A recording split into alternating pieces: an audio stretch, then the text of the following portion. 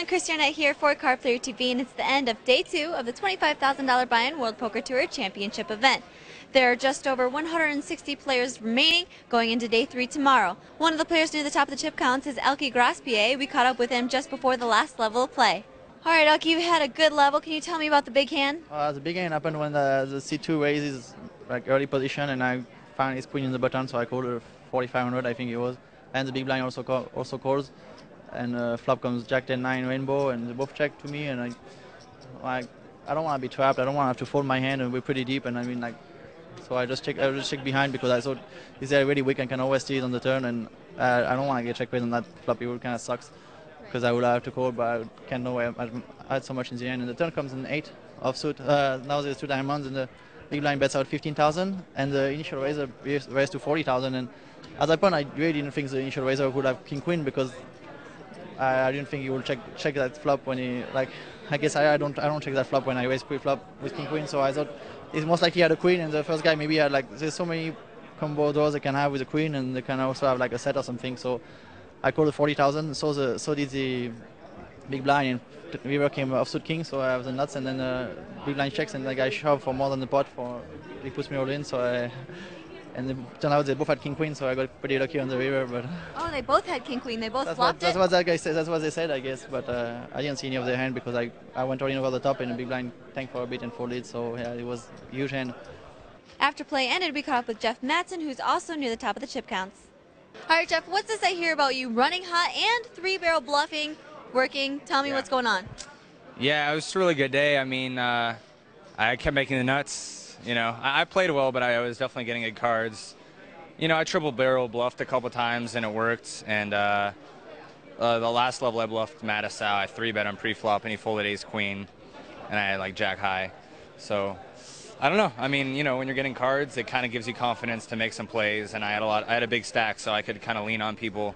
But really, honestly, I had just a few huge hands. You know, so. What's your chip stack at like going into Day 3? 500,000. So. Are you guys redrawing tables? Yeah, I think so. So I had a really tough table today, actually. I mean, it's not like I had an easy table. I was just kind of getting cards. You know, I had Greenstein, Madsen, Lederer, you know, a lot of tough players today. So kind of just lucky I survived it, but, you know, I got really good cards. So, you know, most people would have as much as me, but I made a couple good plays. So. I'd say a few 3-barrel bluffs are some pretty good plays. Now, I guess any table that you get here is going to be tough with all the pros, right? Yeah. I mean, you look around, it's not like there's any soft tables. There's at least 3 or 4 big-name pros. So my table was tough, but, you know, you look around, this tournament's not going to be easy to win, even if I get good cards. So I have to keep playing well.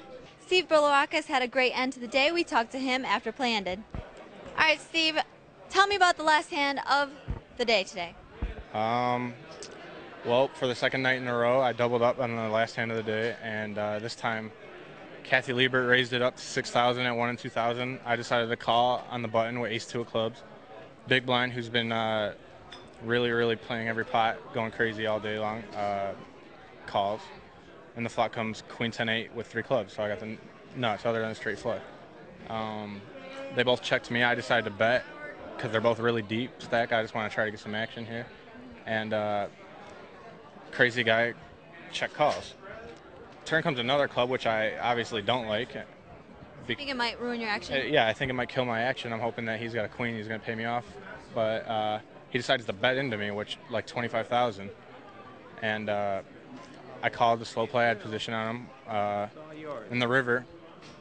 Now there's 100,000 in the pot, or 95,000 to be exact, and he bets all in for about 170,000, and the only hand I could lose to is straight flush, so obviously I call right away, and he just had nothing. He had jack deuce of clubs with a jack of clubs, so he had the third nuts, and it's almost like he was mad that the next club came on the turn. He was like, well, I'm all in or something. Yeah, he's the type of player who just lost his patience. He had all the chips, and then he just either wanted to come back tomorrow with all the chips or go home, and he doesn't want to come back short stack. A lot of players do that, which I don't think makes any damn sense. But yeah, so you doubled up in the last hand on both nights. Now Justin said he was sweating. Justin Smith, he's over here. He said he was sweating your cards. Is he good luck or what? Yeah, he's a good sweater. I'm a good sweater for him too. One time I went over to his house, and I started sweating him in 4 and 800 8-game mixed on PokerStars, and he wins about 30,000 straight without losing a hand. Nice. So then we're gonna have to start paying each other to start sweating each other. Yeah.